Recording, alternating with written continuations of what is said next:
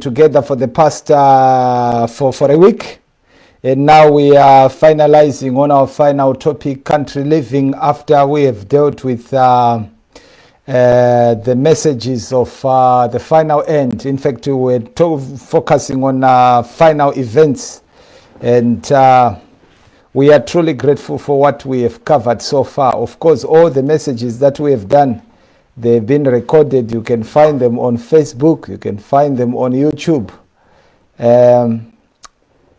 The topic we're doing this afternoon is country living. We are not going to be able to exhaust everything about country living, but I've done some studies on country living, and it's on our Herald Report YouTube channel. I did part 1, part 2, part 3. Part 3, we're dealing with question and answers. But however, as for this study, because it's a short one, we are going to look at it from an angle. And then we are going to focus on the case study of Lot to try and answer the questions about country living. So as we are going to begin, I'm going to ask you, where possible, you can kneel with me as I pray. Shall we pray? Loving Father of mercy and compassion, it is always a blessing, oh Lord, to talk to you, because when we talk to you, you respond. Once more, oh Lord Jesus, the last prayer of Samson was that you may be with him and you may vindicate him. And Lord, you did not disappoint. And last now, this is our final message for today. As you have led us, oh Lord Jesus, we pray sincerely for a tremendous power. Most importantly, Lord, to understand this message fully. Lead us, we plead with you in Jesus' name. Amen.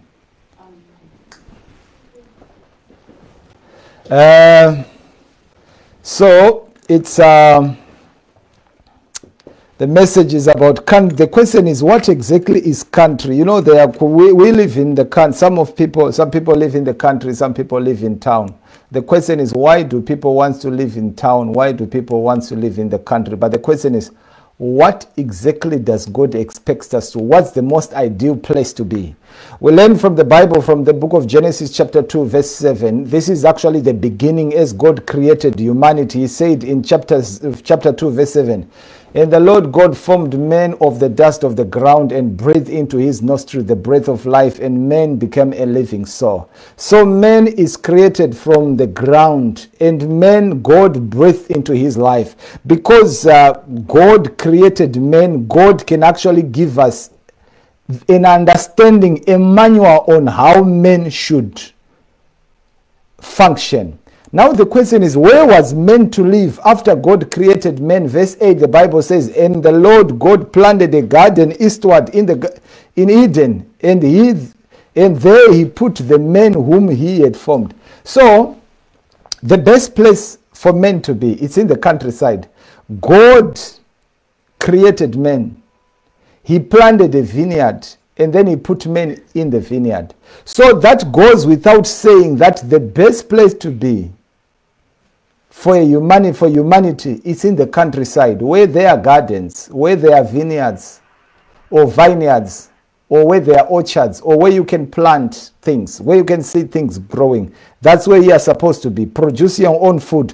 This is actually the main lifestyle and the diet. One, he will produce his own food, living in the garden or living in the countryside. Genesis chapter 2 verse 15. "And the Lord God took the man and put him in the Garden of Eden to dress it and to keep it." God never created gyms. And it's not the ideal, it's not the will of God that we should go to the gym. We are supposed to go and gym in the garden. You know, there are men who have got big muscles. They have got big muscles. But if you give them a shovel to go and work, they can't use a shovel. If you give them a hoe to go and weed, they can't use a weed. But they've developed big muscles in the gym. Those muscles are useless if they cannot be used to till the ground. Man was put in the garden so that he can dress it, and also by dressing it, he is exercising to keep himself healthy. By being in the garden, he experienced he breathed fresh air to keep his lungs healthy. By being in the garden, he has the sunshine, which actually helps him. And also when he drinks water, he is replenished. So for the sake of our health, the garden was the best which God gave us. In fact, God gave us the best thing. Now verse 16 says, and the Lord God commanded the man, saying, of every tree of the garden thou mayest freely eat. Now God did not create chocolates. God created fruits, vegetables, nuts, and he gave to humanity. And as he did that, he said to humanity, this is yours, enjoy. So if we follow the Edenic diet as God gave it, the real diet, living in the ideal home, then we are going to have the optimum health. Country Living, page 6, paragraph 5 says, it was not God's purpose that people should be crowded into cities, huddled together in terraces and tenements. In the beginning, he placed our first parents amidst the beautiful sights and sounds he desires us to rejoice in today. So it has never been the plan of God that we may be crowded in Polokwane, or we may be crowded in Joburg, or we may be crowded in Bari, or we may be crowded wherever we are, be in London, be in New York. God has never planned that men should be crowded in the city. The question is, where did this come from? Remember, in the morning we discussed about the city, Jerusalem. God has created a city, and God wants men to come into his city. But the devil, because he is an imitator, he imitated the city of Jerusalem, but he decided to do his own city for men, which is so detrimental for men's health. He said, the more nearly we come into harmony with God's original plan, the more favorable will be our position to secure health of body and mind and soul. So if we follow the plan of God, then we will not be able to have we may avoid these problems. You know, today there is a lot of coronavirus, and they are teaching people to do social distancing. That's exactly how it was from the beginning. There was social distancing. People were living in the country. And the reason why this coronavirus, and they are saying now we should all walk around with masks, so that we don't breathe the air which someone is breathing, which contain the virus in ourselves. But if we go into the countryside, we don't need to be wearing masks. There is no point, because we are well spaced. The air is good. There are no, even though diseases may be there, but because we are in the environment which is friendly, which can actually destroy viruses and bacteria. Now let's look at ethnicities. When men, after Noah came out of the ark, God says to him in Genesis chapter 9 verse 1, and God blessed Noah and his sons and said unto them, be fruitful and multiply and replenish the earth. So already God is saying he gave Adam and Eve the Garden of Eden. And then after the destruction of the flood, he actually said to men, go and replenish the earth. But now the devil has a plan in Genesis chapter 11, verse 4. And they said, go to, let us build us a city and a tower, whose top may reach unto heaven. And let us make us a name, lest we be scattered abroad upon the face of the whole earth. It was never the plan of God, and it will never be. You know, I come from Zimbabwe. That's my home country. I love it. I'll go there very soon. There is a place called Chibi. I come from I'm just about 20 miles from Chibi city. Now, many people around Chibi, they leave their rural homes and they go and they build houses at Chibi. So I was asking a question, why are people doing this? They said, because you know what, when they go close to the city, there is electricity, there is running water. But now you find that, you know what, you can do all those things when you are in your rural area. You don't really need to go into the CBD, or you don't need to go into town for those things. You can experience those things when you are in your rural home. But the question is, why do people love the city life? You know, it says in Country Living, page 5, book 2, parents flock with their families to the cities because they fancy it easier to obtain a livelihood there than in the country. In the country, you have to work. If you are lazy, you find it very hard. But in the city, sometimes you find it very easy. Why? Because there is benefit system. There are plenty of jobs, so they say the transport access is easy. I don't have to walk 5 kilometers. I can just walk just 100 meters. I'm at the bus stop, or I just walk into my car. You know, when I was growing up, I grew up in Chibi. Sometimes, you know, Chibi in Zimbabwe, they're just up, you know, parsley in Popo here in Zimbabwe. You know, things sometimes were very hard in Chibi. It's a dry area. And I remember sometimes we used to walk about nearly 5 kilometers to go and fetch water. Life was hard.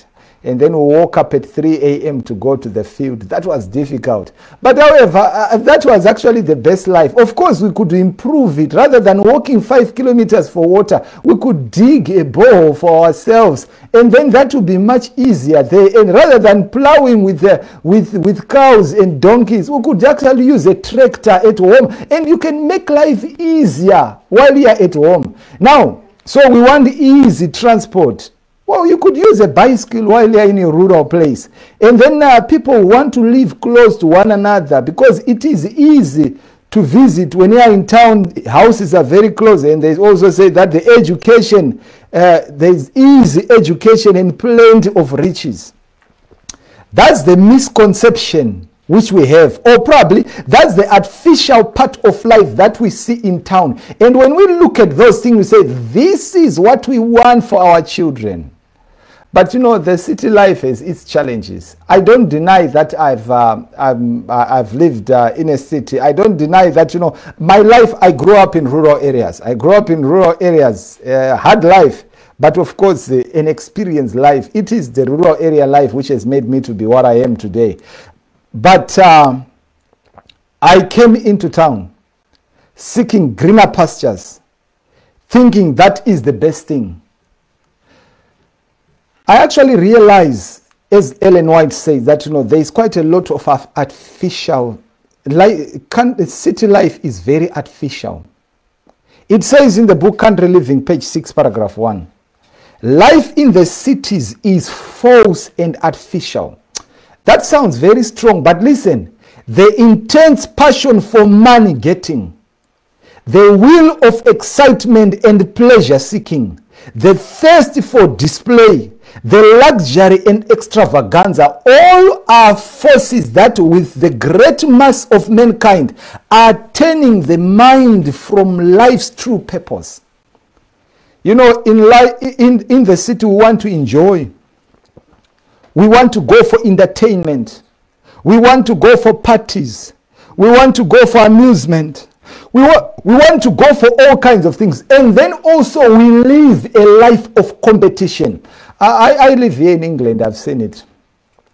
If my next door neighbor is driving a Mercedes, I think I should go also for a BMW. If he's driving a BMW 3 Series, maybe probably I should go also for a 5 Series. If my neighbor is driving a Porsche, maybe I should go also for a Lamborghini. No, I'm just relating what I see happening. Sometimes you see these things at church where people are competing. What's the best? Or if she's wearing a dress from Monsoon, I need to buy one from Debenhams. If she has got one for Debenhams, I need one from John Lewis. If she's having one from John Lewis, I will make a trip to Ted Baker and get one. But if she has got one from Ted Baker, then I have to go for Harrods. This is all competition. It's so artificial. The question is, where do they get money from? Oh, credit cards. Oh, loans. And what will end up? They will end up in serious financial problem. That's why sometimes in the cities, people commit suicide because of debts.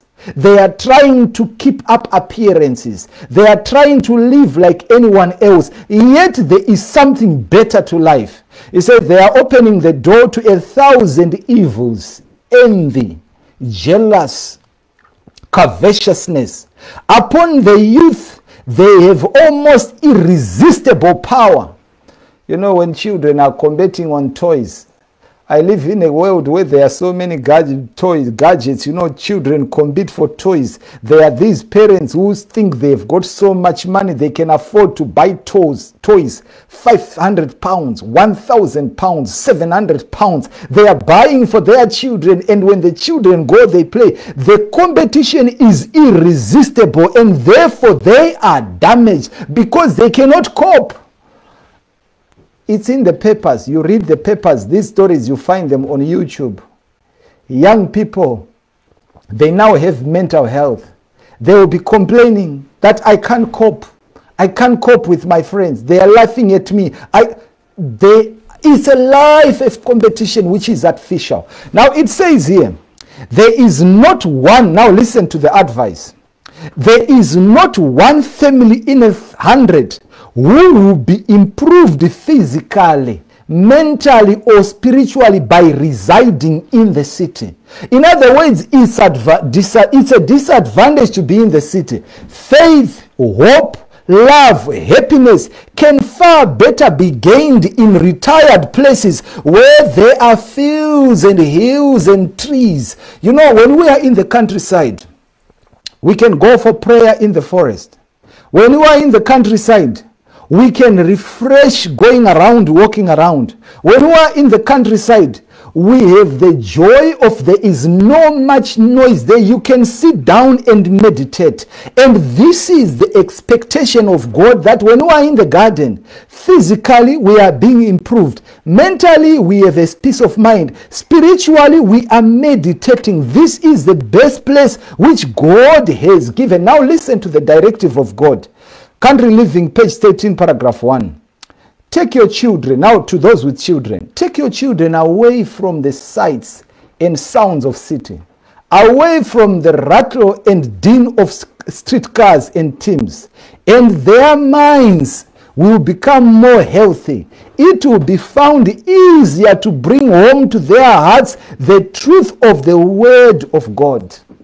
Our children, they do better in the countryside. I know we want the best for them. If I can live in the city, working for the best company, my child goes to the best school in the city, and they go to the best universities. Oh, that's a good thing. Yeah, that sounds good. But the question is, spiritually, how much are they benefiting, or how much are they losing? You know, the problem with city life, the city life has never been good, and the problem of city life will always continue to be worse and worse. We cannot doubt the fact that the city life has made us to benefit something. It is because of city life that we are able to do so many things. We can develop our homes, we can develop our countryside because we are working in the city. But we could actually work in the city while we are living out of the city. Country Living, page 9, paragraph 5 says, looking at what will happen in the city, the time is fast coming when the controlling power of the labor unions will be very oppressive. Again and again, the Lord has instructed that our people are to take their families away from the cities into the country where they can raise their own provisions. For in the future, the problem of buying and selling will be a very serious one. Remember, on Sunday we talked about the mark of the beast. When nobody will buy nor sell except he has a mark of the beast. Imagine when you are in town and the mark of the beast has been declared and your children are crying for food. You will be forced to receive the mark of the beast to sustain your children. Yet if you are living in the country producing your own things, you are safer. You know, I talk this from experience. I lived in the rural area. We will produce food from our garden, vegetables. We will milk our cows. We will sell milk every day. We have money to buy tomatoes if we don't have some in the garden. We have money to buy vegetables from our garden. We have mealie meal from our fields. and we have whatever was necessary, whatever was a need. The only thing that I know we used to buy religiously, it was sugar and salt. For that reason, we could survive so well. And sometimes we will not buy oil. We have our oil from our milk. We have our oil from our groundnuts. Those things were very easy. And if we can live that kind of life, it's cheaper. And the budget was so limited. With very little, we can afford good life. You know, there is safety in the country living. It says we should now begin to heed. That's country living, page 9, book 5, paragraph 5. We should now begin to heed the instruction given us over and over again. Get out of the cities into rural districts where the houses are not crowded closely together and where you will be free from the interference of enemies. You don't need to live crowded. You know, I was privileged in that my father was a farmer. As he was a farmer, we lived on our small farm. The next house was, it's half a kilometer on the other side. And the other one is nearly a kilometer the other side. And the other one is about 2.5 kilometers the other side. And the other one is about 3 kilometers the other side. And we were just left on our own there managing our affairs. You know, I actually didn't realize that that was the best life. Because I used to go to the school where I'll meet these people who live from the rural areas. It is only now when I'm talking to those people in rural areas, and some of them, they're of my age, they say, you know what, you lived a posh life on a farm. That was the best life. But I actually didn't understand it that way. Now, the point which I'm trying to drive home is this. God wants us to live without interference, where we can manage our affairs on our own. Why? Because at least we have time of meditation. We can talk to God without interruption. We are free from the laws which can restrict our liberty. It says, Country Living, page 21, paragraph 1. The Protestant world have set up an idol Sabbath in the place where God's Sabbath should be. And they are treading in the footsteps of the papacy. So when they have set up this false Sabbath, what will happen? It means that they will declare the National Sunday Law. And when the National Sunday Law has been declared, it says, for this reason, I see the necessity of the people of God moving out of the cities into retired country places where they may cultivate the land and raise their own provision. Thus, they may bring their children up with simple, healthful habits. I see the necessity of making haste to get all things ready for the crisis. We are preparing for the crisis as we have learned. Now, in preparation for the country, for the crisis, right now we are living in the city, or some of us are in the city. Some may already be in crisis, in the country homes. As we are living in the city, my brothers and sisters, the question that I ask myself is, where is your home? Where is your retired home? There are some of us who have been in town for 20 years and we don't even have a small hut. We don't have even a small hut in the rural area. A small house. We don't even have any place which is called by our name. All what we are doing, we are just working, enjoying our money, living crowded, working, enjoying our money. But we don't seek to understand that we need to prepare. Being a man, let me talk to men. Being a man is to have a home. Being a man is to have a place which is called by your name. Being a man is to have a place that when you have finished working, you go and retire at your home, your homestead. You know, this message was calculated in my mind from a very tender age. I started working at 23. I decided to build a house at home. I started building, preparing for home. That was very important. And you know, when I'm talking to people in Africa, they know what country living is very well, because our parents, almost all our parents, they have a country home. I don't dispute that there are some who do not have a country home, but listen, you cannot walk in that footsteps. The time has come that you need to prepare a country home while things are fine, because the time When you are not going to get a job, you know, Zimbabwe has taught us lessons. And I want to say that, you know what, it may come to South Africa, be careful. In Zimbabwe and in many other countries, in Zimbabwe, the year 2008, it was not enough. The amount you were paid monthly was not enough for the bus fare for a week. And there were no food in the shops. The people who had the best life were those in rural areas who had their gardens, who had their fields, who had produced their food. They had enough. But those in town, things were so hard. But I don't want to go very far. I can tell you of the coronavirus. In England, shops were closed. There was rationing of groceries. It was hard and tough. And it was so difficult to manage. And I wished we could be in a place where we produce our own. And if we could produce our own, and we have got our own electricity, we have got our own water, we have got our own soccerways, we have got our own septic tanks, that would have been the best life. And however, the crisis that was caused by coronavirus, this crisis will continue to get worse and worse. As we're during the time of coronavirus, we're still in the time of coronavirus, but here in England, things seem to be getting better and better every day.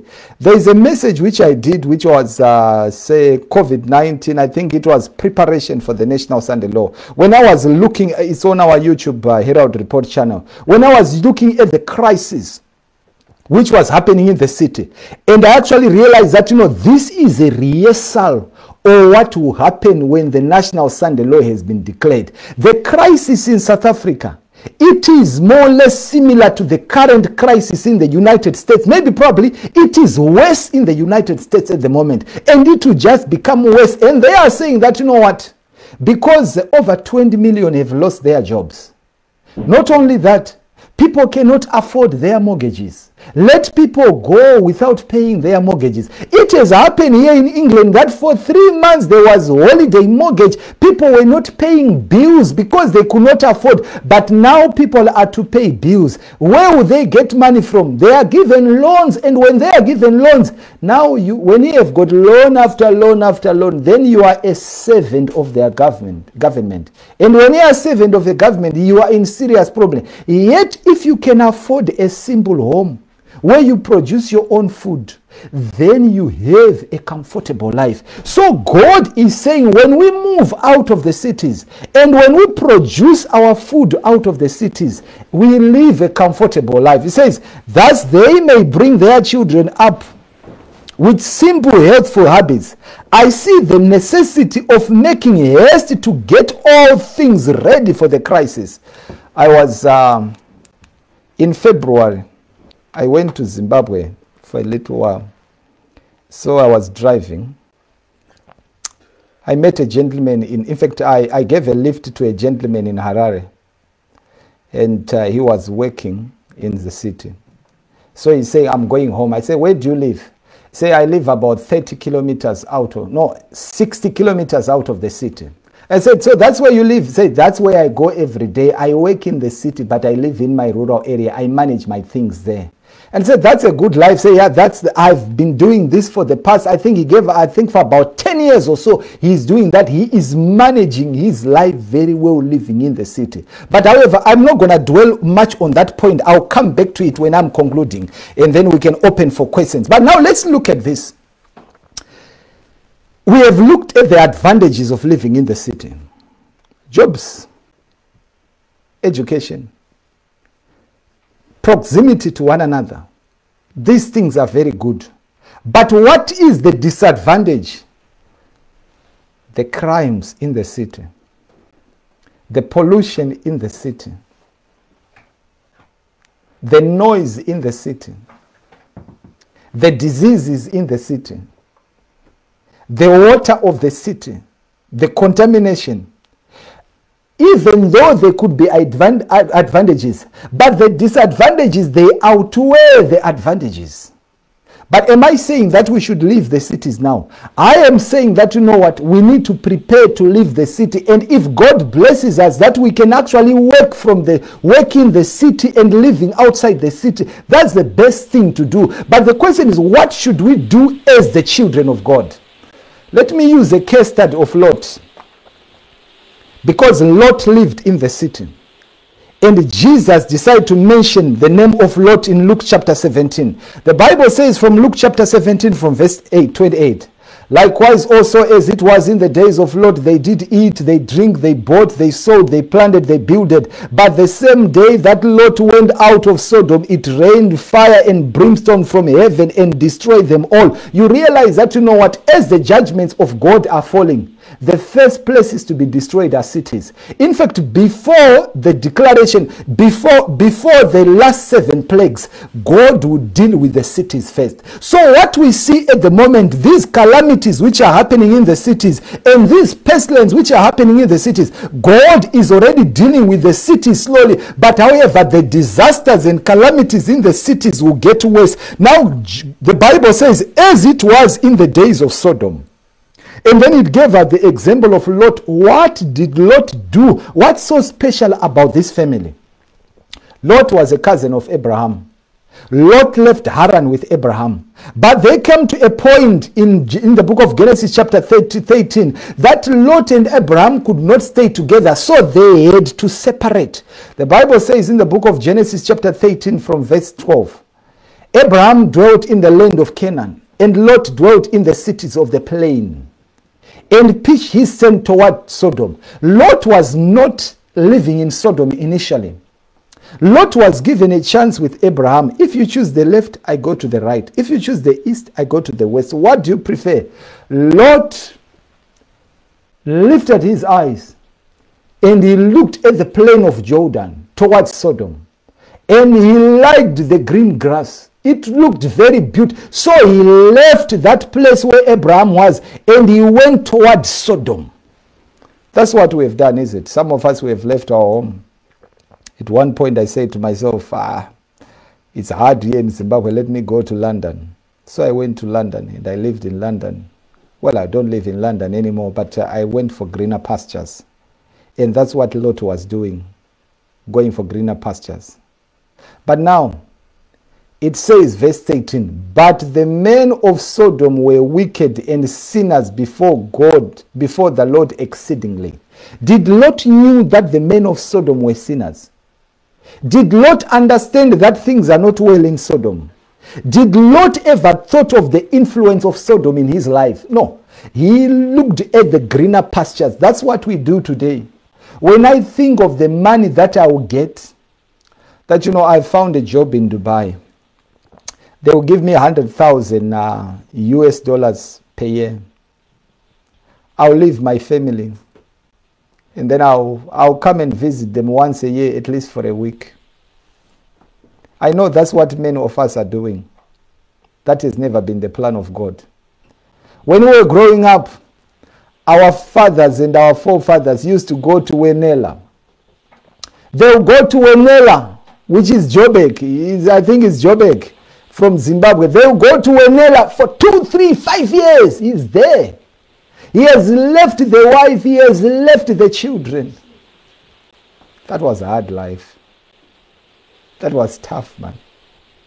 And today, some of us, we do that, you know, we go to work, we look for greener pastures. We would rather go for 2, 3 years. And all what we do right now, these days of WhatsApp, you just be doing WhatsApp, finding out how people are. But of course, the end result is not good. We know it. It's not good. Some will begin to cohabit. Some will have other wives. Some will have the small houses. How do you live with your family? Even though when you have little, you keep them and look after them. So let's actually do some application. So Lot decided to choose Sodom. Why did he choose Sodom? Patriarchs and Prophets, page 133, paragraph 1 says, dazzled with visions of worldly gain, Lot overlooked the moral and spiritual evil that would be encountered there. The inhabitants of the plain were sinners before the Lord exceedingly, but of this he was ignorant. or knowing gave it but little weight, he chose him all the plain of Jordan and pitched his tent towards Sodom. How little did he foresee the terrible results of the selfish choice. Now it says that, this was actually a selfish choice of Lot. In doing that, he did not consider his family. He made a choice which was so selfish. And as he went to Sodom, he thought he was going to make money. The first thing that we think when we leave our homes going to the cities, we think of money. We think of the benefit. But we don't think of the losses. But now let's count the losses of Lot. He went to Sodom. He made a lot of money. He made a name. He was known in Sodom. But let's count the losses. And then when we count the losses, then we know what to do. It happened that Sodom was to be destroyed. As Sodom was to be destroyed, Abraham interceded for Lot. As he interceded for Lot, the angels, then God heard the prayer. So God was going to save Lot. So the angels went and they said to Lot, listen, we're going to destroy this city. Do you have any or anyone that you have, any of your children or any of your relatives that you want to come up with? The Bible says in the book of Genesis chapter 19 verse 14, and Lot went out and spake unto his sons-in-law, which married his daughters, and said, up, get you out of this place, for the Lord will destroy this city. But he seemed as one that mocked unto his sons-in-laws. So Lot had two daughters which were married, and with their husbands, they refused to come out of Sodom. City life can be good. Driving is easy. Jobs are easy. Benefit system is easy. We live close to one another. I can afford what I want. I can drive what I want. You think I can leave the city? Oh, let me give you a story, because I know some of you may understand this. I've got a friend of mine. He was talking to a colleague. And then it happened that as they were discussing, they said, oh, my friend, things have changed now. Let's actually go. Let's go back home. Let's go back home to Zimbabwe. And then the guy looked at him and said, hey, he is here in England. He said, listen, me leaving Canaan here, going to Zimbabwe, leaving Canaan, to him, England was a Canaan. And he said, no, I'm not going to go there. If you go yourself. In fact, you find that, when it comes to leaving the city, especially in diaspora here, when people say, let's go back home, a lot of divorces take place. The husband will go, the wife will remain behind. Or the wife will go, the husband will remain behind. And sometimes you realize that, it will take 10, 15, 20 years. The wife is still there, the husband is still there. What is happening? Somebody does not want to leave. So they refuse to come. So now Lot has lost two daughters and he has lost sons-in-laws. Now listen to Patriarchs and Prophets, page 159, paragraph 3.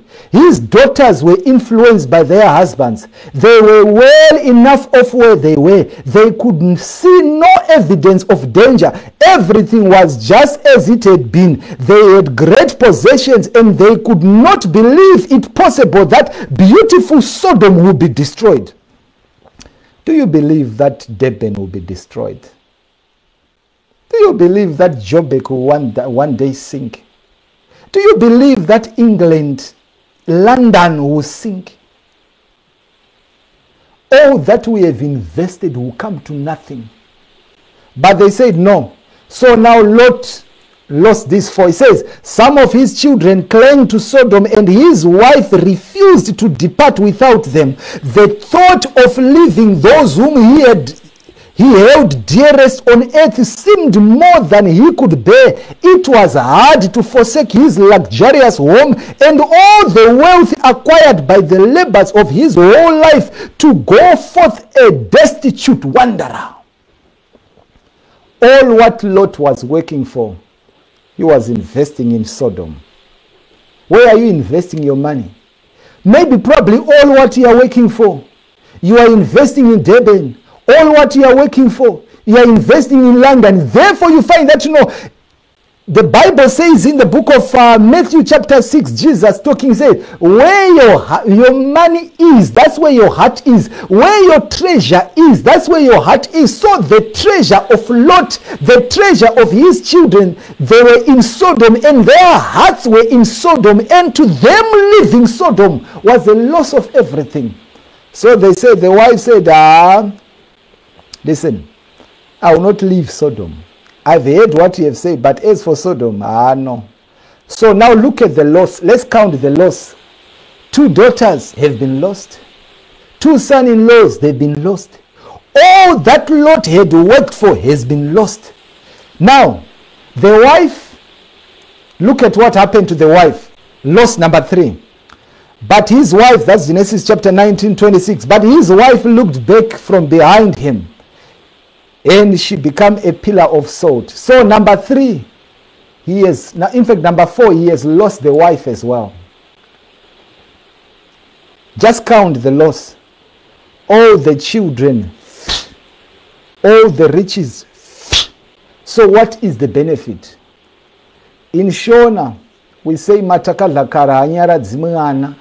Meaning that even though we ate yesterday, but we still want to eat today, even though Lot may have enjoyed yesterday, but he still wants something today. Now he has lost everything. Could he have done a better investment than what he did?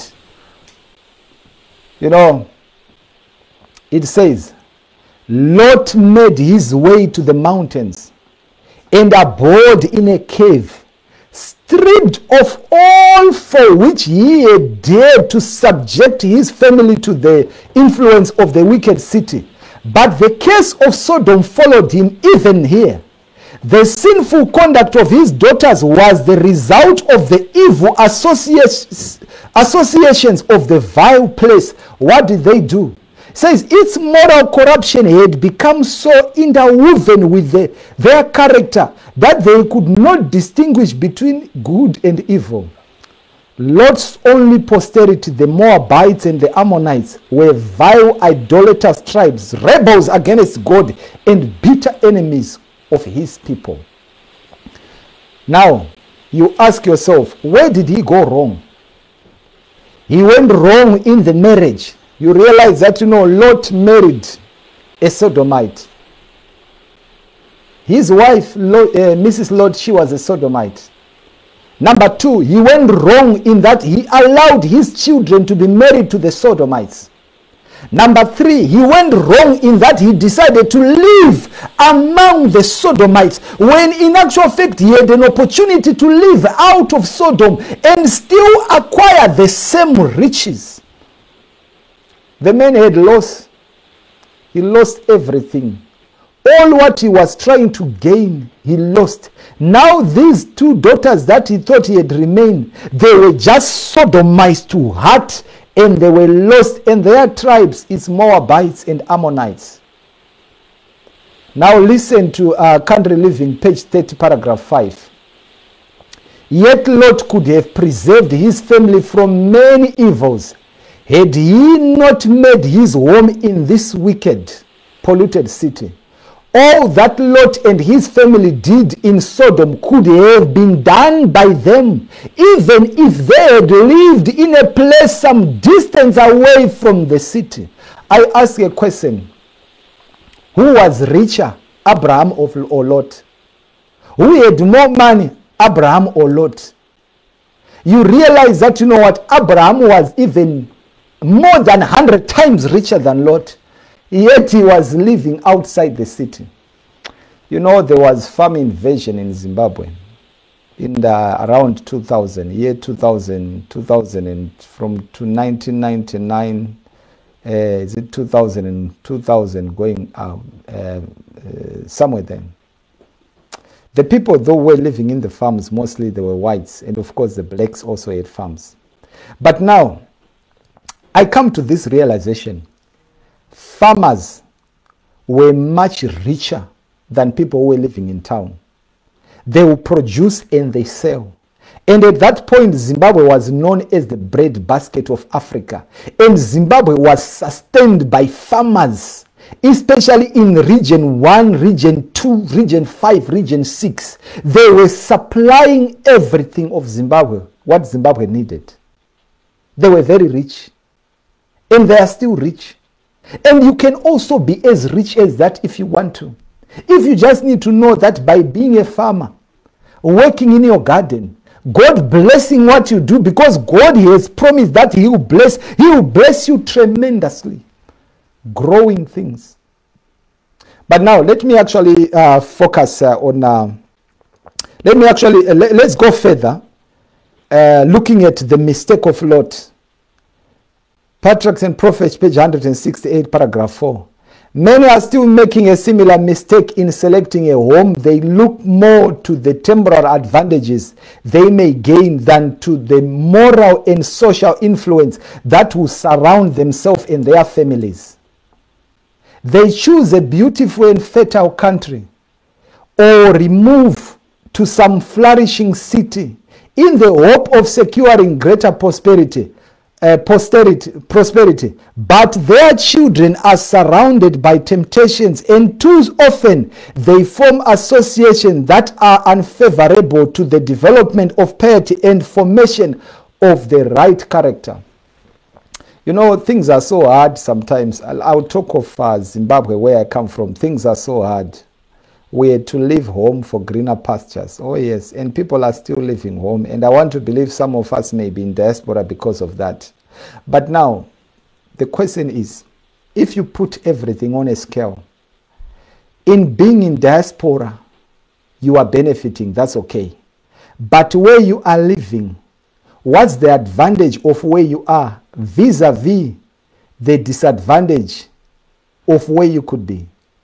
When you have chosen a home where you are choosing, is that home molding you or destroying you? Yeah, you are making money, that's okay.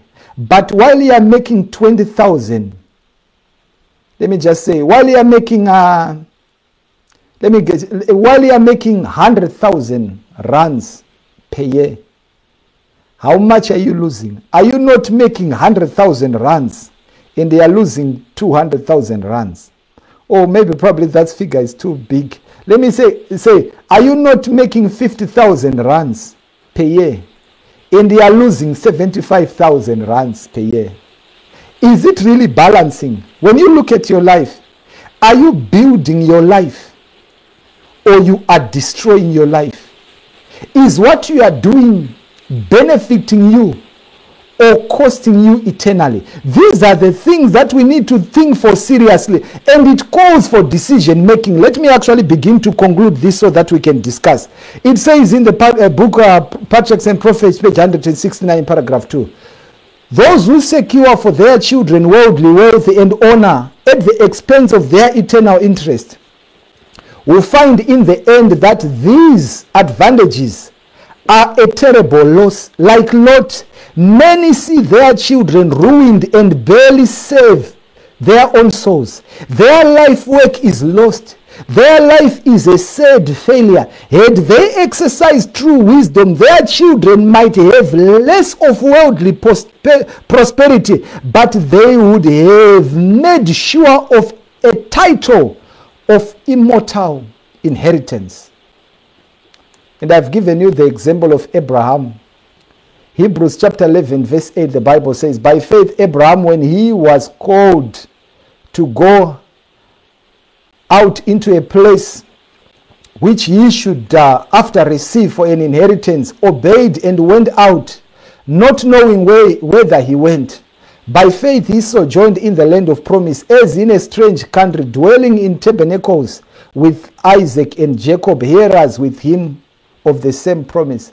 Abraham had power to build a city. Abraham had money to build a city. But Abraham decided that he was not going to stay in a city. He decided to live in the country. And by living in the country, Abraham preserved himself, preserved his family, and the covenant remained with Abraham. What am I saying? God has given us a chance to choose where we want to live. We are in a situation where we are today, but we need to be preparing. One, let's prepare for the National Sunday Law. In preparation for the National Sunday Law, we need to have a home somewhere in the country. And when we have a home in the country, let's develop that home and let it be our desire to go and live there. And if possible, as God is leading us, rather than to live crowded in this, crowded, let's try and live somewhere where it's not crowded, where we have peace of mind, where we can produce our food. We can all do that. All these things are possible if we pray and ask God to do that. Even in diaspora, we can live in a countryside. You know, I always think of my brother. He lives in South Africa there. He produces a lot of vegetables, and he has got goats.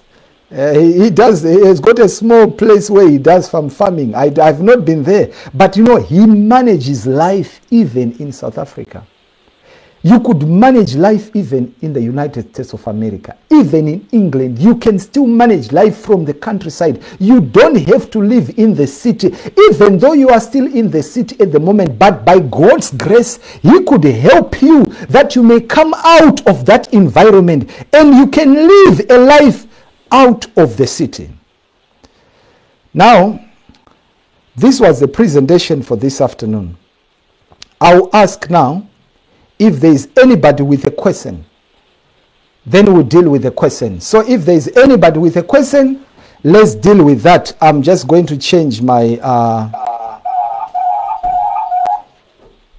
I'm just going to change so that you can hear me. Right, so that's fine.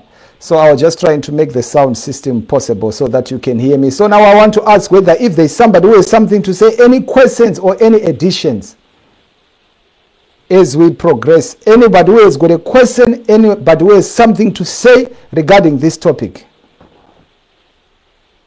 Thanks, Brother Chigokora. So there's a comment here on the group that says, is the country... Yeah. The country and the rural area is one and the same thing. That's the country. When you are in the rural area, you are in the country. That's why you are in the countryside. That's why I was saying some of us, we grew up in the countryside. We're in the rural area. That's the countryside.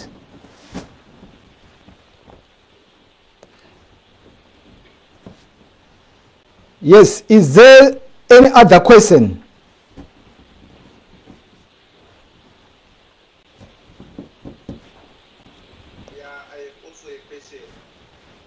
My question is, what about some of those rural areas which are also densely populated? You will see that some homes are not far distant from each other. Is it proper country living, or maybe there is a recommended kilometers that at least a home should be far away from each other by a certain recommended kilometers? You know, when you look at the message of country living, especially if you study from the book Maranatha, the declaration of the National Sunday Law, it's actually a signal to move out of the city into small towns in preparation to go to the remote areas. In other words, it's a progressive. So if you are in the rural area, you are in a much better position. Then you can improve that as the Spirit of the Lord leads. You know what God wants is that when you are in your house, you need to manage your affairs in your house, and nobody should know what is happening in your house. You don't want any interference. That's what it is. It's not that you are supposed to live 10 kilometers from another house or 1 kilometer, but you need to be in a place where there are no interference, where you can produce your own food. In fact, the Spirit of Prophet said, you need to have a small piece of land where you produce your things. And if it's a small piece of land, you may not be very far distant from other homes, but at least in your small piece of land, you are productive and you can feed yourself. Not only can you feed yourself, you could even feed others.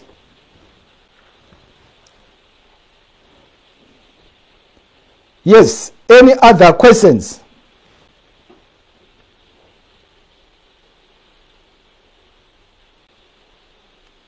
All right, I think Brother Jeremiah, you can go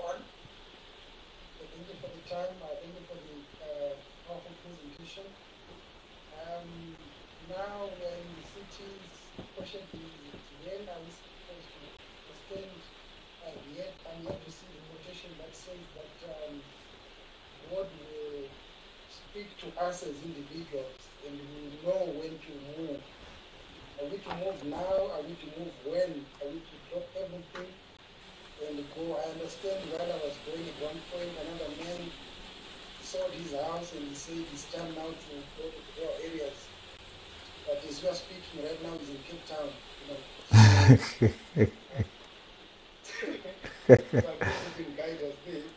Okay, that's fine. No problem at all.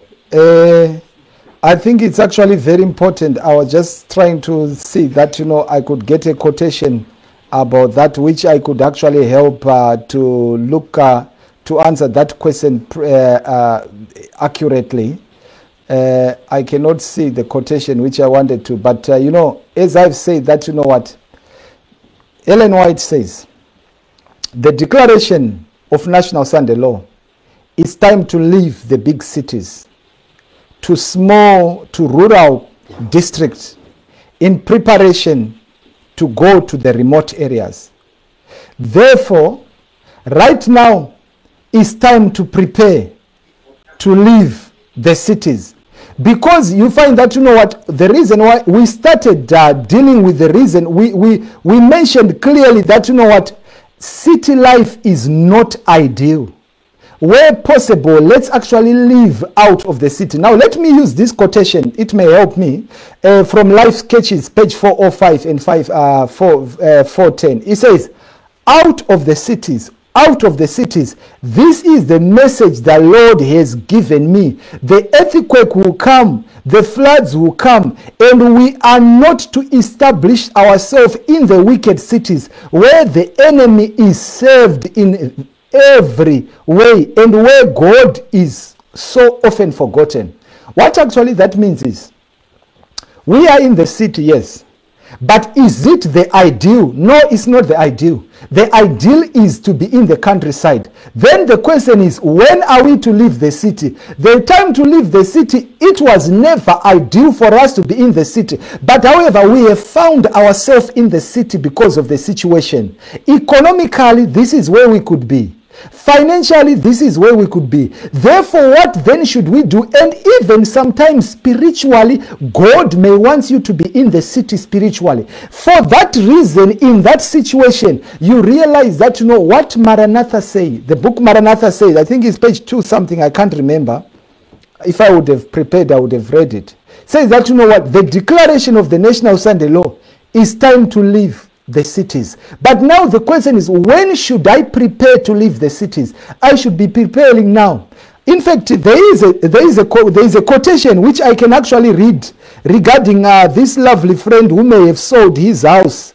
And the question is, how was that the best thing to do? I'll safely say that, that could be the most ideal things to do. Because if you have got something that you are tied on, when they declare the National Sunday Law, then you are in serious problems that you will not be able to sell it. Because if you sell it, you need to have received the mark of the beast. Therefore, now you will not be able to leave the city. Let me actually answer this. Give me 5 minutes. Let me answer this with 2 quotations. The first one is Broadside, January 2. 1849, talking about the person who have sold his house. I saw it was the will of God that the saints should cut loose from every encumbrance, dispose of their houses and lands before the time of trouble comes, and make a covenant with God by sacrifice. Ellen White is saying, before the National Sunday Law, if we can dispose our properties, then we don't have anything that we are tied on. So if, for example, I'm in the city, I've got this heavy mortgage. When the National Sunday Law comes, I may have a serious problem of disposing that. But however, if I can make a covenant with God, and if I have an agreement with God, then God can help me to know when to sell. So if God may have sold to your say to your brother who have sold his house, this is now time to sell your house. That's, that's God and him talking, and that's the best thing to do. And God saw it work that way. I agree with the brother that may have sold his house. That's the best thing. If God has spoken to him and he said, this is time to do that, please do it. It says, now listen to last day events. I've got another quotation which I'll read after this one. It says, I saw that if any held on their property and did not inquire of the Lord as to their duty, he would not make known duty. He would not make duty known, and they would be permitted to keep their property. And in the time of trouble, it will come up before them like a mountain to crush them, and they would try to dispose of it, but would not be able. But if they desire to be taught, he would teach them in a time of need when to sell and how much to sell. My brothers and sisters, I want to believe that many of us in the city may have properties. Many of us may have done investments, but if we are consistent with God and we put everything before God, God will tell us when to sell our properties, number one. God will tell us how much to sell them, number two. And God will tell us where to invest the money that we have sold our properties. But as long as we are consistent with the way how we live, we have nothing to fear. The most important thing is that, we need to be consistent. We need to be consistent with God, and we need to be listening to his voice regularly, consistently. So if we have not yet started praying, let's begin to pray, my brothers and sisters, of when we can get rid of our properties. As I've said to you, I'm a Zimbabwean. Some of you can know by my name, I'm a proper Zimbabwean. I've spoken to quite a lot of people in Zimbabwe, including pastors. And they will tell you that, now, country living, people are now in town, so we should be where people are. But I've read you a quotation which says that, Enoch, in fact, I may not have read you that quotation, but let me read it now. Country Living, page 30, paragraph 4. It says, as God's commandment keeping people, we must leave the cities, as did Enoch. We must work in the cities, but not dwell in them. We should come and preach in the cities, but we should not dwell with them. In them. We can go and earn a living in the cities, but we can go and make money in the cities as we are doing now. But if God help us, let us not dwell in them. That's what it says. And then it says here, Enoch walked with God, and yet he did not live in the midst of any city polluted with every kind of violence and wickedness, as did Lot in Sodom. So the comparison here is between Lot and Enoch. Lot lived in the city, and he even failed evangelism. Enoch lived in the countryside, and he was successful, and his character building, he was successful to the extent that God did not allow him to die. God translated him alive. What am I saying? I am saying the ideal thing is to follow the plan of God. That's why you find that, all those people who understand, especially, I've actually come to this realization. I'll tell you of England. In England, the rich people of England, most of them, they don't live in London. They have a small flat in London. They go and they make money in London, and then they go to their places. I can tell you of the prime ministers of London. You realize that, the prime minister of London, Boris Johnson, he has got a home not very far from here, in Oxford. The former prime minister, David Cameron, has got a home not far from here, in Oxford. They are all in the country. The former prime minister of England, Theresa May, she has got a home in Maidenhead, not in the city. They may have small flats in the city, but they have got a home in the countryside. What exactly does that mean? They know the value of the country. They know what it means to live in. They know the advantages of being in the countryside. What I'm saying is this, some of us, because of our situation, we have found ourselves in the city, but we should be preparing to leave the cities. And where possible, please, let's not live in the cities. If the advantage, like now, We can talk of evangelism, that if we leave the cities, who is going to evangelize? That's what many people do say when they're arguing. But now look at this. Today I'm preaching, I'm in England here. I'm preaching from my house in England. I'm preaching to you down there in Africa. I'm preaching to you in America there. I'm preaching to you in wherever you are. How is the gospel moving? God did an extraordinary thing. While we can look at coronavirus as a disadvantage, I want you to understand that, you know what, in the plan of God, coronavirus has moved the gospel.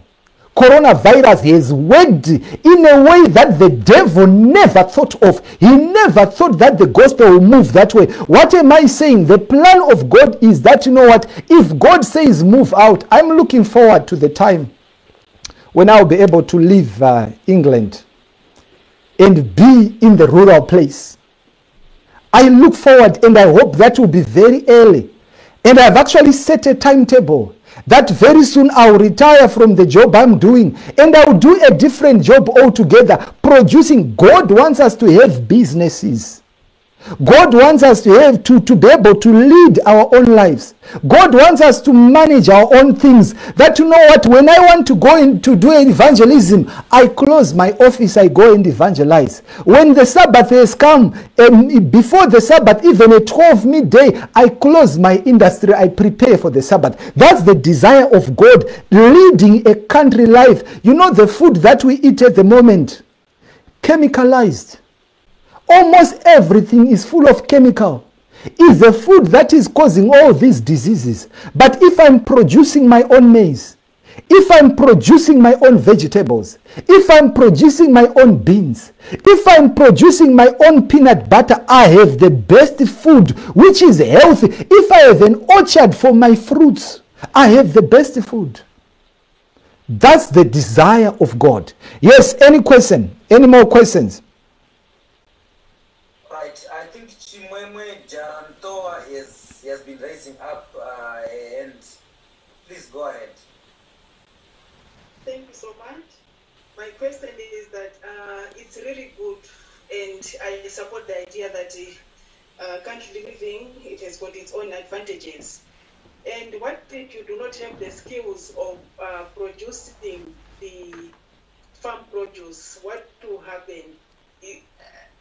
Chances are high that you will still depend in the towns as well, because it means you'll be coming, you'll be driving or whatever, coming from the village or the country, going back to town to look for food, which is not the right idea. But now, if you do not have the skills, what are you going to do? Thank you very much. Let me answer this question with about 3 or 4 slides. The first one, Matthew chapter 7, verse 7, the Bible says, ask and it shall be given you. Seek and you shall find. Knock and the door will be opened. What exactly am I saying? I am saying, if you do not have skills, you ask God. God can help you to have a skill. You know, I've got a small allotment here. I produce vegetables. The first time I started the allotment here in England, I did some vegetables. I realized that, you know what, they did not do very well. So I've stopped doing those ones. I focus on some vegetables. I've actually come to the realization that there are some vegetables which do very well. I've been learning. And now I know that if I do spinach, spinach does very well. If I do onions, they do very well. If I do pumpkins, the pumpkins, they do very well. If I do, there are quite a lot of other things which do very well. And I've mastered, now I have an understanding. You know what? And I've actually realized that, you know what? Now when I go to the garden, I used to work by myself. But now I go with my wife and children. You know, I was sick last year. Now I don't have as much strength. And now my wife could not dig as much as she's doing now. My kids were not as good as they are now. Now they have improved. And I know for sure when they go into the garden, they do wonders. The gardening is just a skill. You just go in there today. You manage and see how they go. Next year you improve and improve and improve. Now you find that, you know what? We should learn from the words of Jesus. Let me read another verse, Matthew chapter 25 from verse 14. Because the economy of heaven is all agriculture. It says, for the kingdom of heaven is as a man traveling into a far country, who called his own servants and delivered unto them his goods. And unto one he gave 5 talents, to another 2, and to another 1, to every man according to his several ability, and straightway he took his journey. So now these are three people who have been given 3 different talents. Let's say we are in the countryside. We are different people. Now we know that there is somebody who specializes in this kind of farming. We know that there is somebody who specializes in this kind of farming. Whenever I do this presentation, I always give an example of my father. My father was a farmer. Initially he was a teacher, and then he retired from teaching very early. He went into farming, and he knew farming very well. He actually trained others to farm. So he bought a farm with his friends. They went to farms with his friends. Him, my father, he went with his in-law, Mr. Mande, and then he went, Mr. Mande, with his relative, Mr. Marira, and with my father's brother, Mr. Magomo, and then and also with another neighbor, Mr. Gwandira. Now, these guys were very different. They were totally different. Now, Mr. Chigogora was good in growing things. He understood the science of soil. So he would train them. But Mr. Rera Magomo, he had a tractor. So when Mr. Chigogora want to work on his field, he would take the tractor of Mr. Magomo. They work on his farm, in his field. And then Mr. Mande had a maize mill, a grinding mill. When Mr. Chigogora wants to grind his maize mill, he will go to Mr. Mande. Mr. Mande will work that for him. And then Mr. Gwandira had a lorry. When Mr. Chigogora wants to carry his produce, he will go to Mr. Gwandira. Mr. Gwandira will produce a lorry. What was happening here? There was sharing of abilities. In other words, they were sharing their skills. So Mr. Magomo, Mr. Marera, Mr. Mande, Mr. Gwandira will come to Mr. Chigogora, and they will be taught farming. This is not a hearsay. It's not a secret. That's exactly what it was. And then they will go and produce for themselves. They had their own farms by themselves. What exactly was happening here? They were teaching one another, and they were sharing skills. And in sharing skills, they developed. And their children were developing. Now, you know what? Now I was watching what my father was doing. I can manage things. I can manage farming very well. I can manage farm. Now myself, I cannot manage a small farm like my father. I can even have a commercial farm. You give me 250 hectares. I can manage it very well. I can do cows. I can do goats, I can do sheep, I can produce things. Why? Because I've learned the skill. It's all just about learning just by observing. You can do things. Now let me read the last quotation here, or answering this question. Adventist Home, page 146, paragraph 1. If possible, the home should be out of the city, where the children can have ground to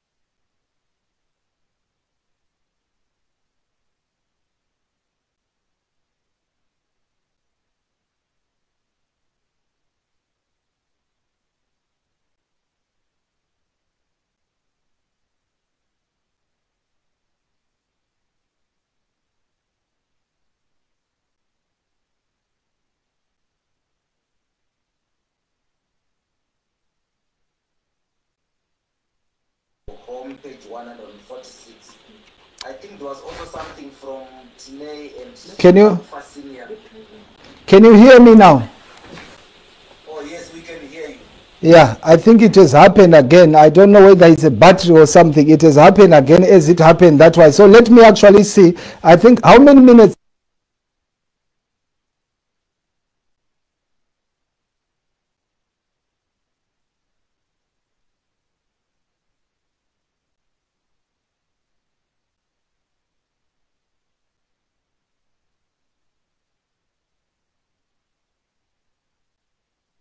The two of you, who has a contribution? I was changing the battery, so they are fine now, hopefully.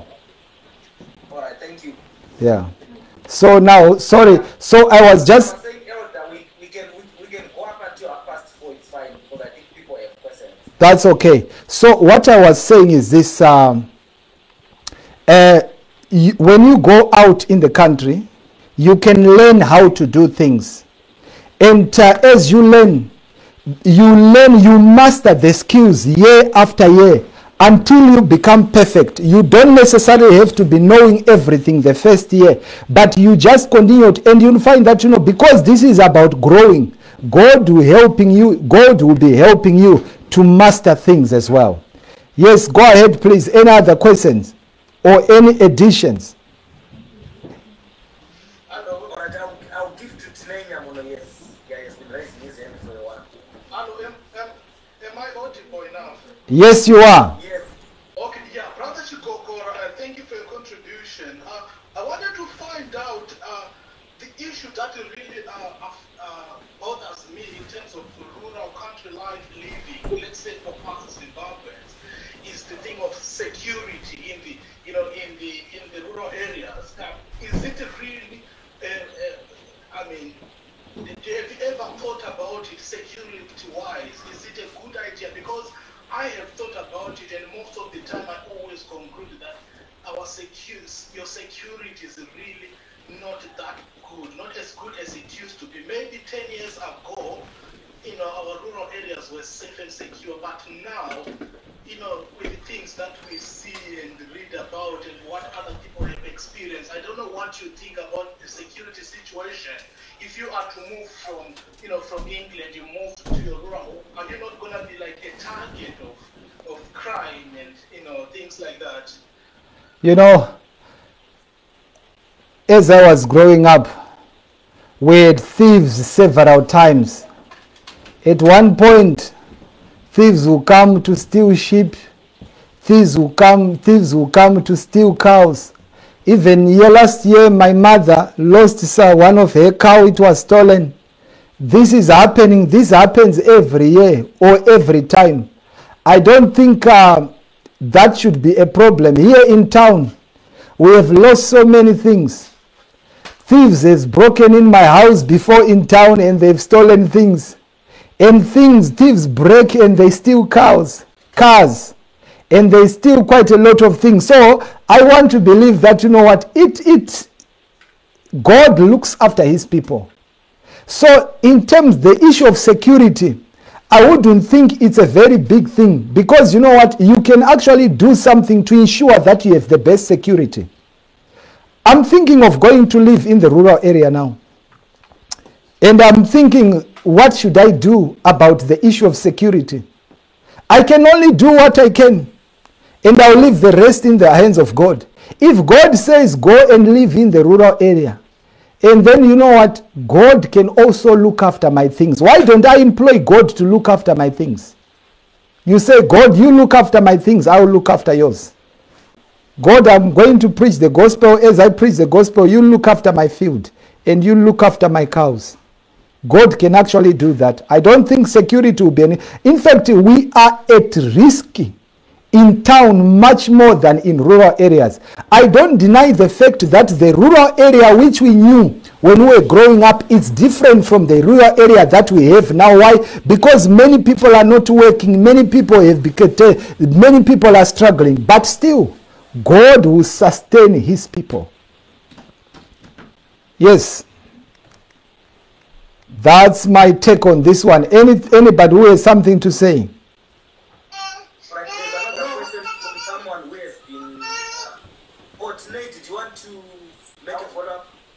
Oh, I think that is enough, because I was just talking based on what this is just a realization that, sometimes we may have these glorious views of the rural setting, but reality is far, divorced from that. But what he has said is very true, because, looking at where we come from in Zimbabwe, in the Midlands area, Shurugwi areas and all those things that you read about in the news, it doesn't necessarily mean that everyone is a victim of crime, but potentially, you can be, and as you have said as well, even in cities, people have been robbed, armed robbers, violent gun crime is coming to our country as well. So it's just a thing that I was observing, because Mr. Chikokora, you can actually tell people, where you live, where you are. I'm just some few counties from you, by the way.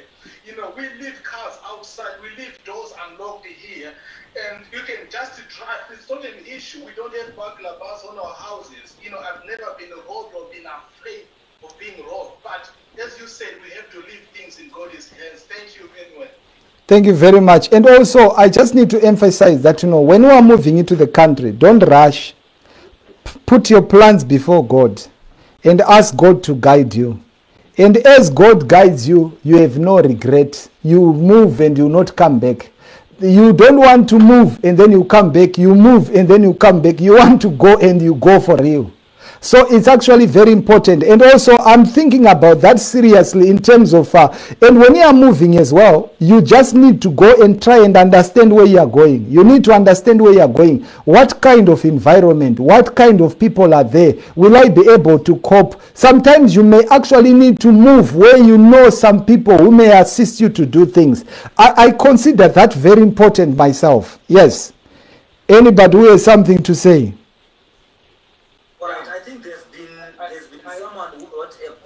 Earlier on, before I Senior, would you advise a young couple to relocate for greener pastures or they stay in the rural areas? You know what?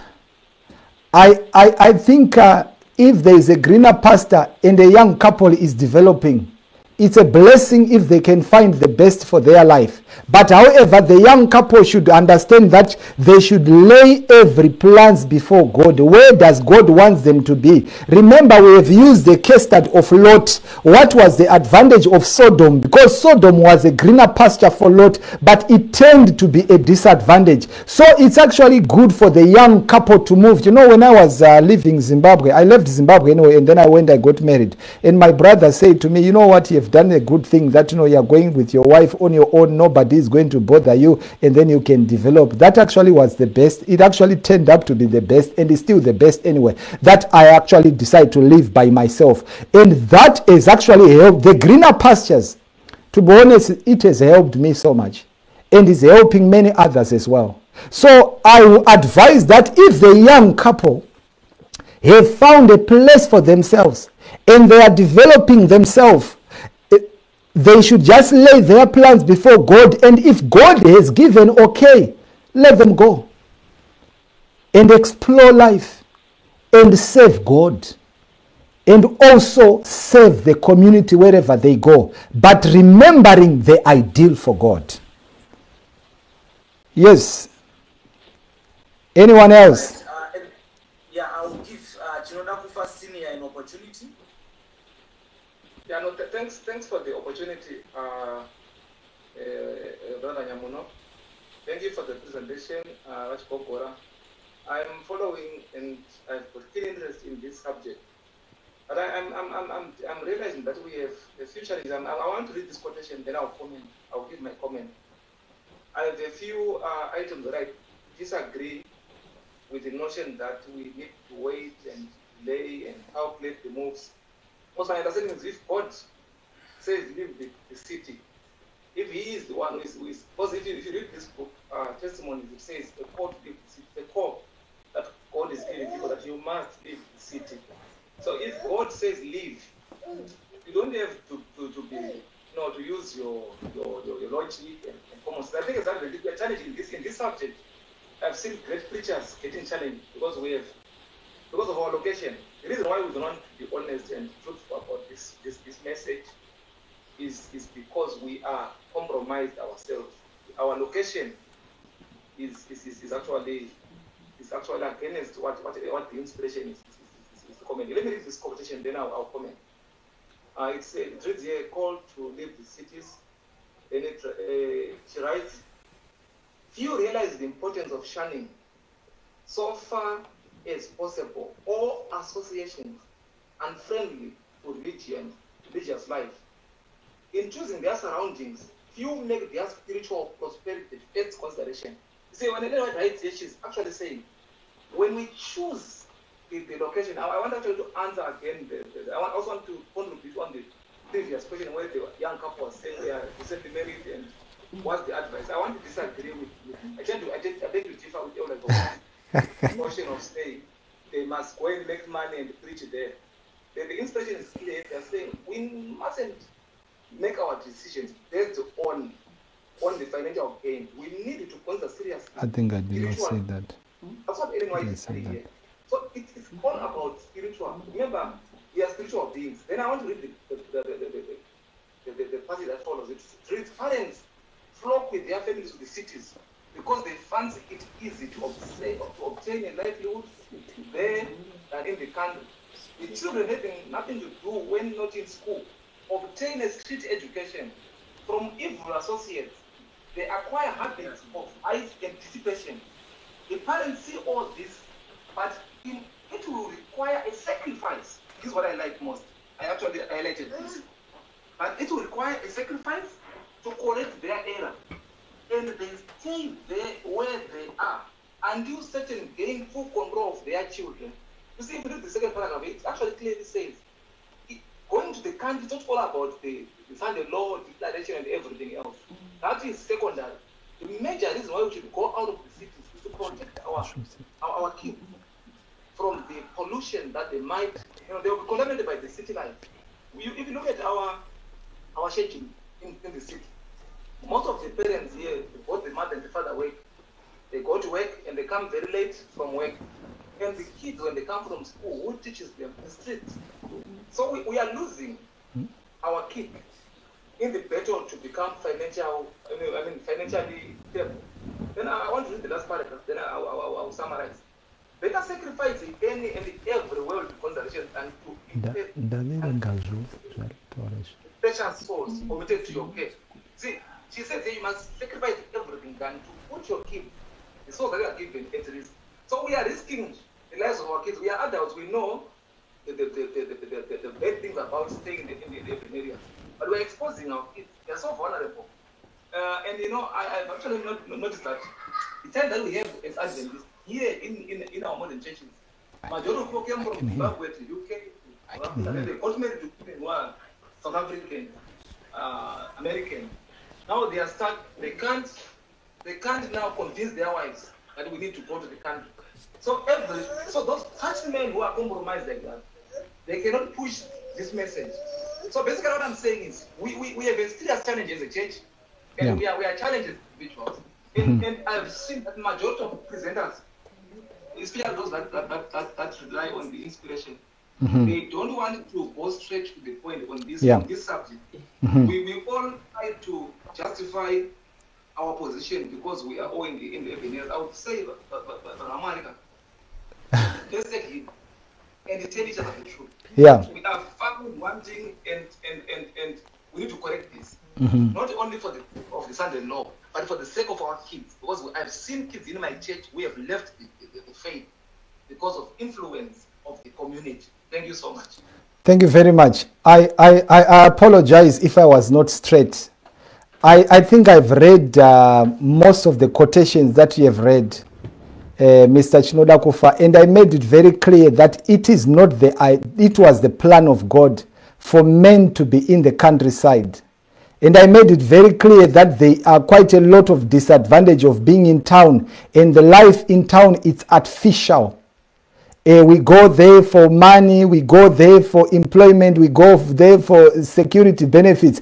But if I was not very straight, honestly, this is the truth. What you are saying is the truth, and we cannot run away from it.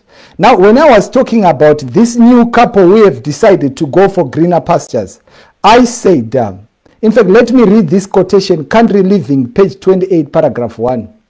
Spread every plan before God with fasting, and with the humbling of the soul before the Lord Jesus, and commit thy ways unto the Lord, the sure promise is, he will direct thy path. He is infinite in resources, the Holy One of Israel, who calls who calls the host of heaven by name and holds the stars of heaven in position, has you individually in his keeping. You are very right, my brother, that you know what, if you are living contrary to the message, then you are bound to be compromised, because you don't seem to want to speak against what you are doing. Of course, but we have made it very plain and clear that the ideal is to be in the country. That's the ideal for God. But what happened when I'm found in a place where I'm not supposed to be? Then I should be making a move to go out. But the question is, can I just say now, because God says I should be in a country, I should go straight away? No. It does not say that. It says that, you know what, we need to move. In fact, I've got a quotation, I've not found it, but if before I finish, if I see it, I'm going to read it. We need to move with wisdom. You don't just need to move anyhow. Otherwise, you end up cursing God.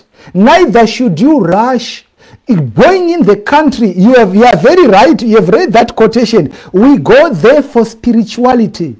Because not even one family, not even 1 in 1,000, as we learn, will be improved spiritually, physically, and mentally by being in the city. So there are quite a number of reasons. Because God says you should be in the country. So therefore, let's do that. Even though if means are difficult, let's find a way. Where there is a will, God can always make a way. Indeed, I agree with you, my brother. It's actually very important. Country living, that's what God expects us to.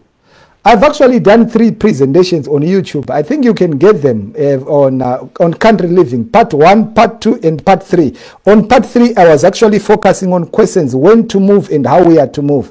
And regarding the couple I've spoken about, if I was not clear, I was saying that, you know, if the couple wants to go and work somewhere, let them go and do that. But it's actually very important for the couple to spread their plans before God. If God has sent them to a certain place, remember, not everyone is gonna go and live in the countryside. Sometimes some people will preach the gospel until the last minute. God will keep them there. I don't know what God has prepared for this young couple, but if God has given a mission for this young couple, let them consider what God has said. If God says to them, go and live in this certain place for a particular reason, so be it. But obeying the truth is the most ideal thing that we can ever do. I hope I've corrected myself if ever I've missed. But I want to believe that most of these points, if you go right from the beginning, you may discover. Before we started talking about Lot, we actually mentioned about the ideal plan of God. Yes, thank you. We have, brother Matanda here who has a comment or question. Okay, thank you, Brother Kokora, for a powerful lesson. It's part also of the message that we are also considering with my wife as one of resolution that we need to make, considering that we really need to prioritize the eternal interests first.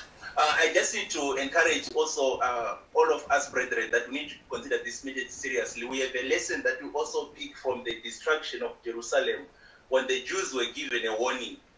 The ones who were only safe were the ones who took the warning seriously. For even those who did not, the second time when the Romans came and surrounded the city, it was impossible for them to run away. I think there's a quotation that I also once, I forgot the page in the book, which also talk about people who think of even leaving the cities, but at times it will be impossible for them to do so. And I think with coronavirus, so far, so we are able to really see that maybe only those who have got money or who have not lost jobs are able to live well. But those who have lost jobs, who have nothing to sustain their lives in town, they are actually envy those who are in rural areas. Me, I'm one of them who always say, no, you know, this time I'm really, you know, admiring my father, because my father was a soldier and he did not even build a home in town. He built a a very good house in rural area. And now I was like, my father, he did a very good thing. So I'm just encouraging one of us to say, guys, I think this is the right message and it came at the right time. And with this coronavirus, we can see that anything is possible to be done. In fact, we can even fail to go to the rural areas even when we want to, like probably when the time comes and we feel like we need to run to. So when it comes now, we must take this message more seriously. For as we also pick from the lesson on the Jews of old, we realize that they failed even to escape the second siege. So it's quite and very important. However, we also took into the consideration of us not taking it as a hard decision. We need to carefully plan and see what are we going to do and all that. Also praying that the good Lord may also assist us. Thank you. Thank you very much. I think that's a very important point. When you go out into the countryside, you need to have a trade. You need to have a skill. You not just go there to sit down. You need to be producing. You may also need to feed others as well. You know, you cited a very important example of coronavirus. I've got two relatives here who lives here in England. And as they started looking, they flocked out and they went to Zimbabwe. They went very quickly and said, no, we can't afford to be here in this. And they went away and said, no, this is not the right place. They know for sure that this is not, because when you are locked on something, you will not be able to come out. I agree with you, my brother, that you know what? Those that had built their homes, in fact, our foreparents did not even consider a thing to build a house in town, but they developed their homes nicely, and you cannot take them out of their homes. And by God's grace, this is actually my desire. I actually also want to go somewhere in the country. I want to go somewhere in the country. I am somewhere, but I want to go much further than where I am. And I'm praying that, you know what, God will open the door for me. I've set a time that, you know, at this particular time, I want to be out of this place. And I'm praying that, you know what, if God delay his coming, before he allow another lockdown to take place, I should not be locked in again. I should be out. Yes, any other question?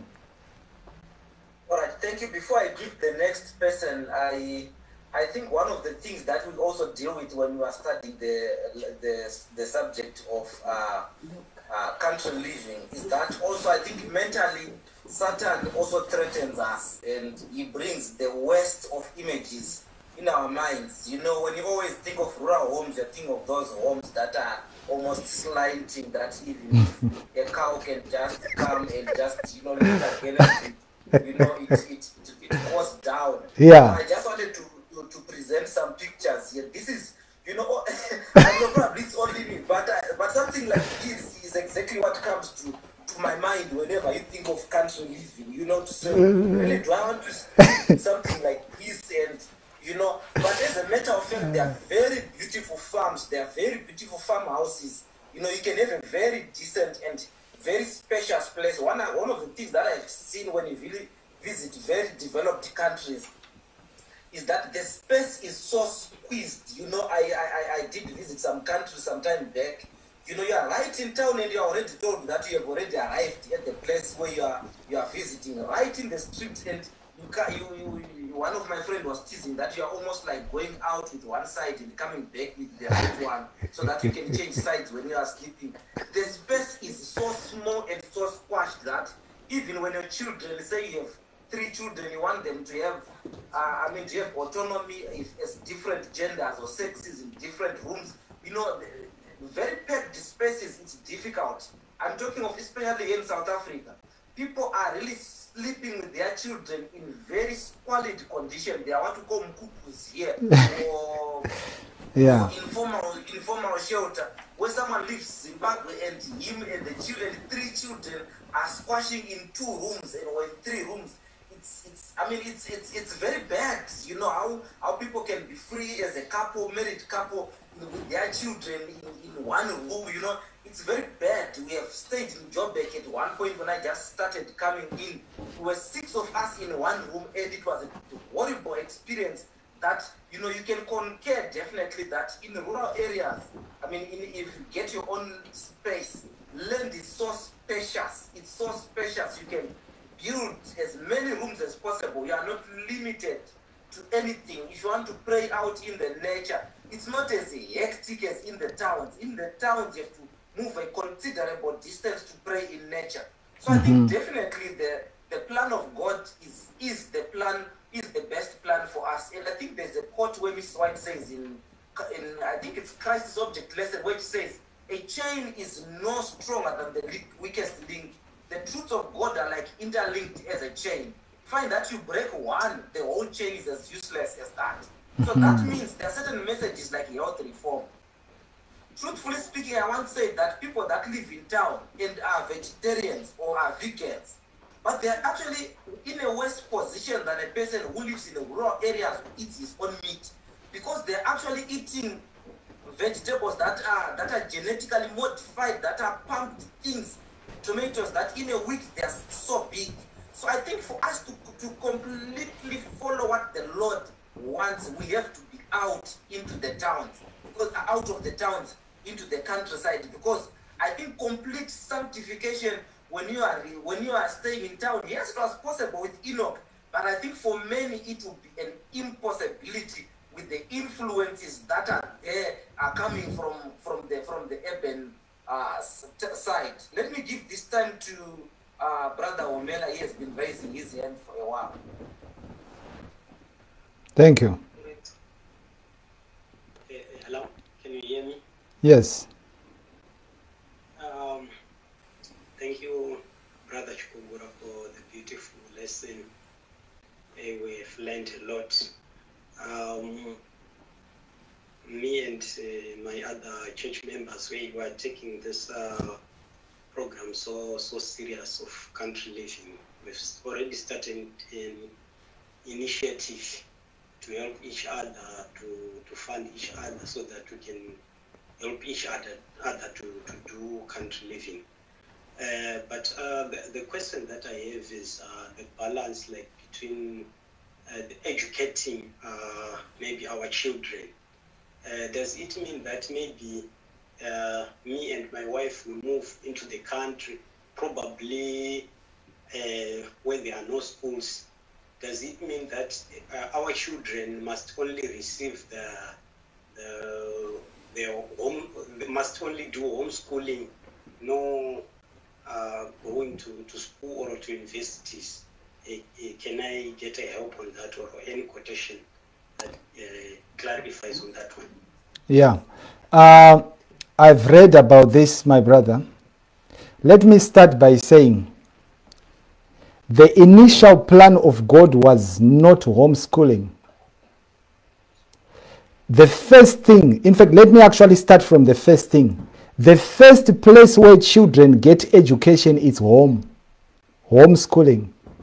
In fact, yeah, homeschooling. And then Ellen White gives this advice that when children come together, when families come together, they can actually build a small school for their children, and the church school, and the children go there. That would be the ideal for the children. However, if you move to a place where there are no schools, then homeschool could be the most, in fact, the spiritual prophets say homeschool is the best for our children. Especially with the current influences in the first world, we are better off to homeschool our children.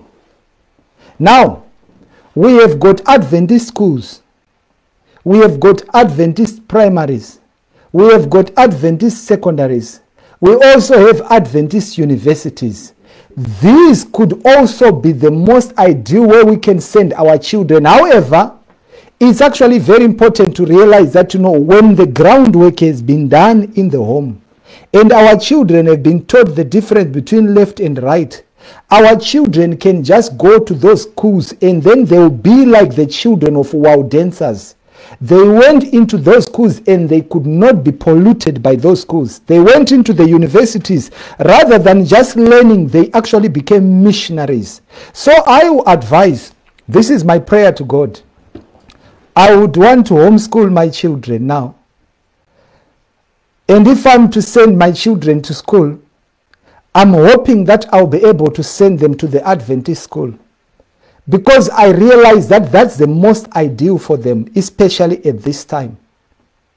And if you are to move to a certain place, it's actually very important also to consider the education of your children in moving, because you are not just living for yourself, you are living for your children as well. What will be their benefit? They are frail minds, they are still learning. How much are you going to commit in homeschooling them as well? Those things are very important. And as God says, we should just lay everything before God, but we should make progress as soon as God opens the door. But if they are little ones, let's try and homeschool them. That would be the most ideal. If there is no Adventist school just around by. Thank you. All right. I think Chinoda Senior also has a question. Or did you forget to lower your hand? No. It's not a question. It's an input. Yeah. I'm adding to what you are. Yeah, I was also going to say, I think in the future presentation, Elders Gobora, I'm happy that you have addressed quite a bit in terms of country living. But I think as Adventists, this is where we are lacking. We don't discuss equipping each other. How do we equip each other for going out there and being self-sustained? Because as we speak right now, we can say, let's go out of the country. I think the reason why people are a bit naive and scared to leave cities is they don't know how to, they can't produce when they go out of the cities. All they have are the qualifications. They have their bachelor's degrees, their master's degrees, their PhDs, so they survive on their certificates. So they are basically in bondage. Because what should happen is we need to be employed by someone so that we can survive. Mm-hmm. So I strongly feel that in future we also need to teach each other survival skills. How can we go and survive out of the cities? Yeah. Because you cannot get someone to live the city without giving him the solution. When he gets out there, how does he survive? I like there's a brother who actually asked this question to say, I don't know, I've never done farming. How will I survive when I leave the city? I think these are some of the things that we need to discuss as Adventists. Because we are only bothered on the peripheries. We tell you that we need to go out of the cities. But are we addressing the real issues, the social issues? When someone goes out of town, how does he farm, for instance? How does he, I also wanted to add on one thing, so I was saying, as a group, we have a group that we started as Adventists at founded. Because we are a group of 15 people. I realize that most of the people are not part of it. And when we start this group, the idea is, guys, let's come together. Let's start doing the farming here in South Africa. Mm-hmm. Show each other how this thing is done. But when we leave South Africa, eventually everyone will be glued up. They'll be having the knowledge to go and stay by themselves. Mm-hmm. So I'm just going to add this to say, whilst we are preaching the gospel of country living, let's also equip each other on how to survive outside the cities.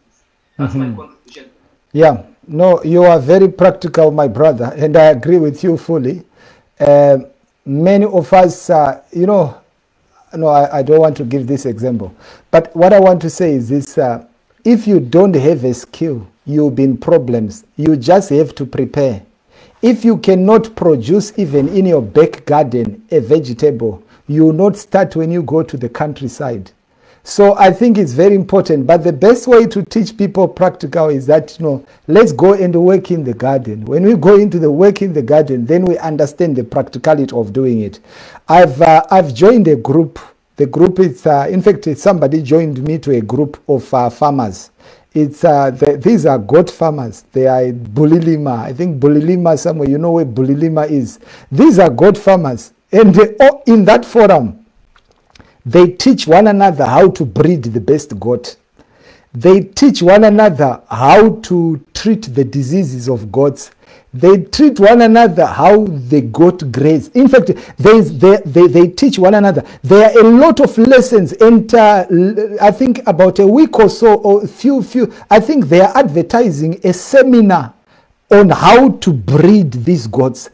They are teaching. It's actually very practical. And I want to believe that, as a church, we can come to a point where we can say, today we are going to have a lesson on sowing. We teach our women how to do sowing, so that when we go into the countryside, we will not be making everything. And then probably we come together as men, we teach one another how to construct fencing, so that you not hire everyone to do everything. In fact, God expects us to be industrious. You cannot be paying for everything. Somebody, whenever your tire has a punch, you pay someone to do it. No, those things you can do them for yourself. And indeed, my brother, I agree fully. We are called to be practical. And indeed, let's actually do that as a matter of urgency. I'll be very happy to join that lesson myself and begin to learn to do things. Of course, I'll also be contributing as somebody who has grown in the rural areas. Some of the things we have been taught as we're growing, and we can do them. But new skills is very important. Yes, anyone else? I can see it's 3 more minutes to go. I think the last 2 questions, there's Lloyd Mabonga. Okay. Thank you very much, Brother Kibogora, for such a wonderful lesson.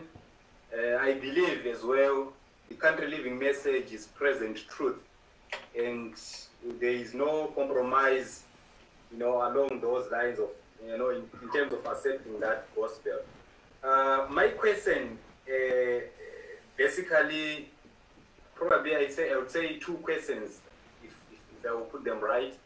The country living message is very relevant to our time, but at times when you bring it in the context of the African perspective, at times the dynamics do not fit solidly well. I will explain exactly what I'm trying to say. Bring it in the South African context, where people are living in more of concentrated camps, locations, where they are living kumkuku of some sort. And such people are the audience of the message that you are carrying now. And we want to put relevance to the message you are carrying, so that we cannot, preach something that is beyond reach to the audience that you are preaching to. So, and also not ignoring the socio-economic dynamics of our African people. We grew up in the rural areas, yes, I agree. I heard someone saying he comes from Shurugi. I come from Shurugi too. And the land, the soil type in Shurugi, believe you me, it has been cultivated so often that it is sandy. And people need to look for better land, because the country living message has to deal with land first. People need land to do everything that you need to do in the country living. So if the land is poor, meaning to say you might have brilliant projects that might not be sustainable in Shurugi, because the land needs fertilizer time and again and again.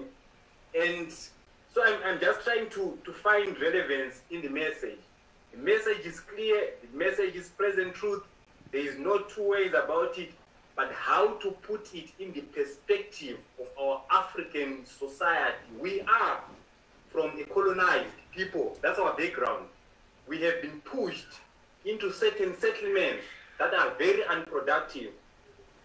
Right now, the governments, for example, South Africa, they are pushing for land, getting back land without expropriation.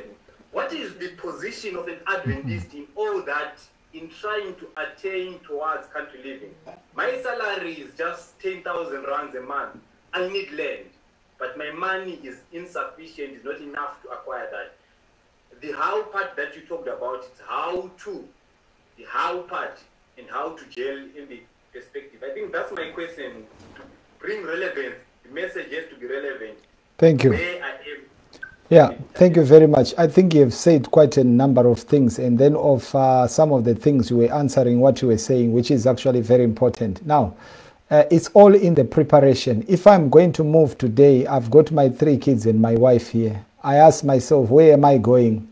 And then I say, I go to my father's home. That's fine. There is a place, there is a land. The question is, what crops can I grow there? And then I say to myself, how much water do I have there? Will I survive without enough water? What can I do to have water? And then what should I do? I think these things are very important. There are crops which can grow in that soil which is so used. If the soil is so used, what do I need to add there? If I need to add manure, do I have access to that manure? Where can I get it? Or if the soil is so used, where can I go? Can I find somewhere? I think we cannot remove the equation of God aside. Now, the people that lived in what you call Inkoko, you mentioned a term which I cannot remember, but let me say in the slums, maybe probably, let me just say, for the sake of this presentation, I say in the slums, in the ghettos and slums. Now, when the children of God hear the message of God and they decide to obey God, God always opens the way for them. It doesn't matter where you are. When you have decided to move with God, God always opens the way. How relevant is this? In the African community, we believe in country living. Many of us, we don't even believe in city life. So the message is actually very much more relevant to us. We understand it better because that has been our life. But all what we need to do is this. We need to teach it at another level. As Brother Shinoda Kufa was saying, the practicality, what are the things we are going to do, how productive we are going to be. I could give examples of people that were living in the countryside and they were more successful than people who were living in town. I wish I can be as successful as they were because they were very successful in the rural areas. They mastered the art of living in the country, in the rural area. And as the children of God, we are called to be heads, not the tails. All what we need to do is preparation. Let's make a timetable that at a certain time I should have done this. The land is so expensive, but I have got a quotation here that the land can be bought for, you can get actually land for free. You can get land for free. And I've actually said to God, I say to God, if I'm going to move from my father's homestead, God, you need to give me land for free. If you can't give me land for free, then I don't have to leave that free land going anywhere. There is no point. Because I believe that God, my father, has left a land for me. And in that land, I believe that I can produce. I believe that I can do things. And I'm hoping that that will be my country home. In a very few months' time, I will be able to set up and begin to run my life as normal, as good as I'm doing while I'm in England. This is my understanding, and this is my hope I will be able to do that. And by God's grace, I should be successful in doing that. Yes, anybody who has something to say before I say the last words?